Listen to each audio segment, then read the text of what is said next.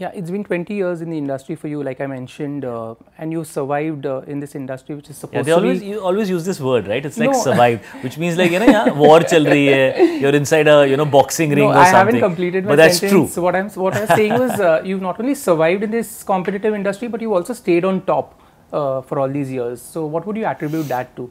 I mean, I would say that I have been up and down. It's very nice of you to say that you think I've stayed on top. I think I have stayed relevant, and I think that's very, very important. Top and all, वो आते जाते रहता है. You cannot really control success beyond a point, but you should stay relevant. Your work process, your work ethic should always be evolving with the changing scenario around you, and you have to give people a new experience or a different experience. You have to keep rediscovering yourself as an actor. You should not become predictable. I think that's the one thing that the audience doesn't like at all.